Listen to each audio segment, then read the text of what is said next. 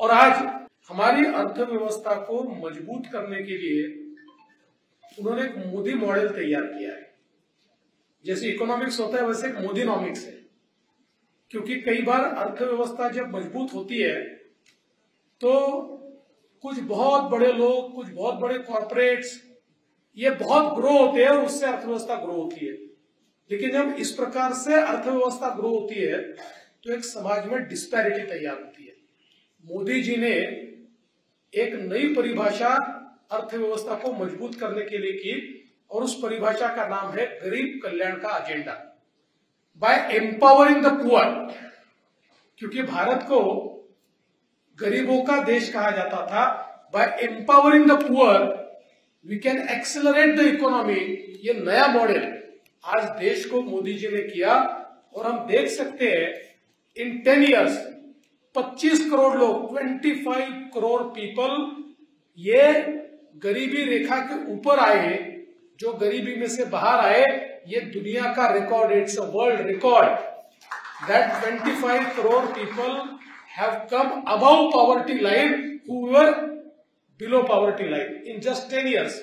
और अभी जो नया रिपोर्ट इंटरनेशनल एजेंसीज ने दिया है उनका कहना है कि जिस भारत में 40% लोग एक्सट्रीम पॉवर्टी में थे, now only 3% people are remaining in extreme poverty. ये 10 साल में मोदी जी ने करके दिखाया। इतने बड़े पैमाने पर लोगों को अधिकारिता दी। और आप देखिए कि जो मूलभूत लोगों की आवश्यकता है, वो चाहे शौचालय हो, वो चाहे घर हो, पीने का पानी हो, घर में बिजली हो या अलग अलग प्रकार का इंफ्रास्ट्रक्चर हो, ये सारा तैयार करके हमारी अर्थव्यवस्था को एक्सीलरेशन देने का काम मोदी जी ने किया।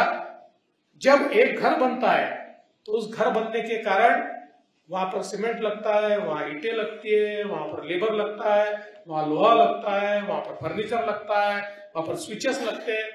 मतलब एक घर 32 टाइप्स की इंडस्ट्री को चलाता है, 32 टाइप्स की इंडस्ट्री को डिमांड तैयार करता है।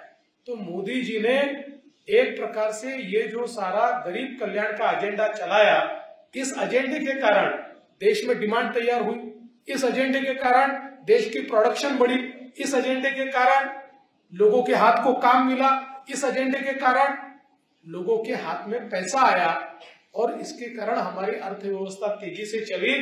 तो गरीबों को साथ में लेके जिस समय मोदी जी ने 50 करोड़ लोगों का बैंक खाता खोला, एंड जस्ट इमेजिन हम विकसित भारत की बात करते हैं, लेकिन उस विकसित भारत में यह परिस्थिति थी 2014 में, अराउंड 55 करोड़ पीपल ऐसे थे जिनके परिवार में किसी ने बैंक नहीं देखा था, दैट नेवर सीन बैंक। उनको बैंकिंग क्या होता है पता नहीं था, बैंकिंग ट्रांजैक्शन क्या है पता नहीं था, कोई उनके पास बैंक अकाउंट भी नहीं था। अब अगर 55 to 60 करोड़ पीपल ये आपकी फाइनेंशियल सिस्टम से बाहर हो, आपकी अर्थव्यवस्था से बाहर हो, तो देश तरक्की कैसे करेगा? 50% लोग अगर बाहर रहेंगे तो देश तरक्की नहीं कर सकता। मोदी जी ने इनको देश की मेन स्ट्रीम में लाया, इनके बैंक अकाउंट खुले। लोग कहते बैंक अकाउंट खुलने से क्या होता है, लेकिन लोगों को बाद में पता चला कि जब जनधन अकाउंट, आधार और मोबाइल ऐसा जैम का एक उन्होंने ट्रिनिटी तैयार की और एक नई डिलीवरी सिस्टम इस देश को दी। आपको पता है राजीव गांधी जो देश के प्रधानमंत्री थे, वो देश की डिलीवरी सिस्टम के बारे में कहते थे, मैं 1 रुपया दिल्ली से भेजता हूं तो अंतिम व्यक्ति को 15 पैसे, 15 पैसे मिलते हैं, 85 पैसे ये करप्शन में समाप्त हो जाते हैं। मोदी जी ने ऐसी व्यवस्था खड़ी की, 1 रुपया दिल्ली से निकलता है, पूरा 1 रुपया अंतिम व्यक्ति तक जाता है। किसी की हिम्मत नहीं है कि उसमें से 1 पैसा भी वो निकाल ले। तो एक इम्पेकेबल डिलीवरी सिस्टम इस देश में मोदी जी ने तैयार की। और हम देखते हैं जो इकोनॉमी करीब करीब इनफॉर्मल इकोनॉमी थी, 50% of Indian economy was informal. GST जैसे सुधारों के कारण वो इकोनॉमी फॉर्मल इकोनॉमी हुई और फॉर्मल इकोनॉमी होने से देश की तिजोरी में पैसा आया, टैक्सेस आए, इनकम टैक्स आया, जीएसटी आया, रिकॉर्ड टूट गए। और वही पैसा गरीबों के लिए और देश का इंफ्रास्ट्रक्चर तैयार करने के लिए मोदी जी ने लगाया।